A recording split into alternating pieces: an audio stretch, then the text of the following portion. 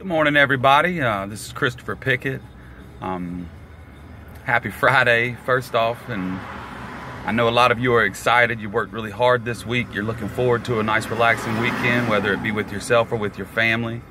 I'm excited for you. I think that we all deserve a little bit of rest every now and then. We get so caught up in this world of, got to do this, got to do that, got to be here, got to be there.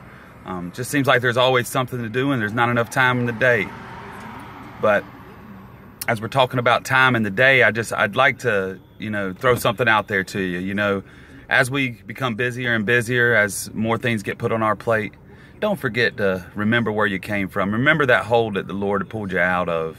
Remember that grace that He's shined down on you and that love that He's poured into you. And in saying that, remember that your gifts, your money, everything you have, He gave to you. It belongs to Him. So remember to give it back. Yes, you're going to get it back 10 times, but don't give it because of that. Give it because it was never yours in the first place. I like to think of tithing as if somebody lets you borrow a tool. Yes, I work with tools all day, so I'm going to use tools as an example.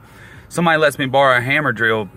It's a lot easier to give it back than if I was to buy a hammer drill and just go give it to somebody. We become so wrapped up in thoughts of, well, how will we get the next one?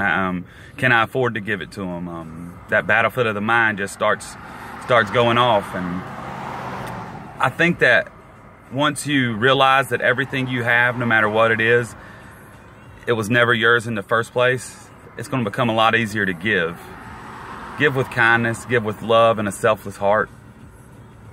And I think that you're going to see differences happen, and they'll start happening today. I love you. Once again, this is Christopher Pickett. I'm on the grind for Jesus Christ, and I'm all jacked up on Jesus, baby. Talk to y'all later. Enjoy your day.